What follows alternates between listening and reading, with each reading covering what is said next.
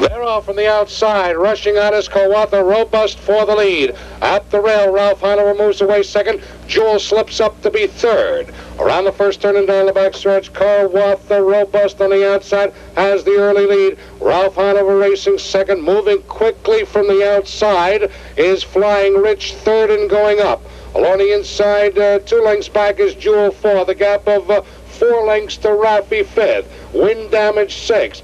Keystone Excella, Hamilton RH in the early trailer. Lucius Lobel, they're by the quarter pole in 28 and 2 on the paddock turn. Flying Rich up to challenge Kawatha Robust for the lead. They race as a team to the top of the stretch. Ralph Hanover racing third as they move to the half-mile pole. Kawatha Robust and Rajon Daniel lead it. Flying Rich and Abram Stolfus parked on the outside. Right there second at the rail. That's Ralph Hanover third. A gap of 2 back to Jewel fourth. 3 lengths to Raffy fifth. Wind Damage and Carmine to the outside sixth. The half 57 and 2. Down the back stretch, the final time. Kawatha Robust still leads in a length. Ralph Hanover has taken second to the far outside. Wind Damage is on the move. Down the back stretch they go. Kawatha Robust leads it. Ralph Hanover second. Wind Damage moving on the outside third. Jewel is fourth. That's Keystone Excella with cover fifth.